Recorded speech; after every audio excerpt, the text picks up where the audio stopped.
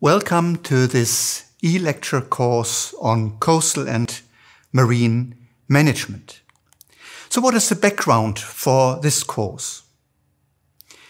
Increasing human activities cause an unsustainable use of our coasts and seas, threatening our fragile ecosystems. As a consequence, coasts and seas have become focus of the European Union policy.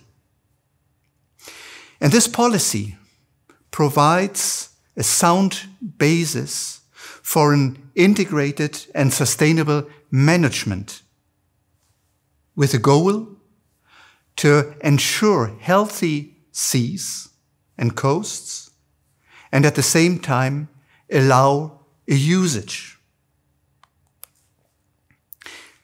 The content of the course. The course consists of 26 e-lectures. It provides an overview about the state of art, about recent methods, and management approaches. An online text module complements this lecture, provides detailed information for a deepening of the knowledge. And you can test your success by using a multiple choice self-test. So the course presents up-to-date knowledge. It's very much focused on European Union coastal and marine policies and the implementation of these policies in the Baltic Sea region. So why the Baltic Sea? The Baltic Sea shows a wide range of human activities resulting in multiple pressures and negative environmental impacts. And this can be regarded as exemplary. The Baltic Sea can be regarded as a small ocean showing all problems. But on the other hand, the Baltic Sea has a very sound governance and management.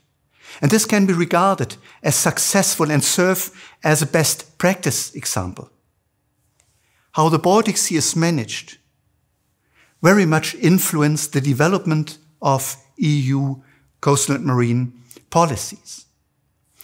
Therefore, the knowledge obtained on the Baltic Sea is of general relevance and can largely be transferred to other coasts and seas as well. This course is a cooperation between the Leibniz-Institute for Baltic Sea Research, Klaipeda University, and the University of Rostock. And I am Gerald Schernewski. I am head of the Coastal and Marine Management Group at the Leibniz-Institute and professor at Klaipeda University. Several lectures will be given by my co-workers, and we all hope that you will enjoy our course.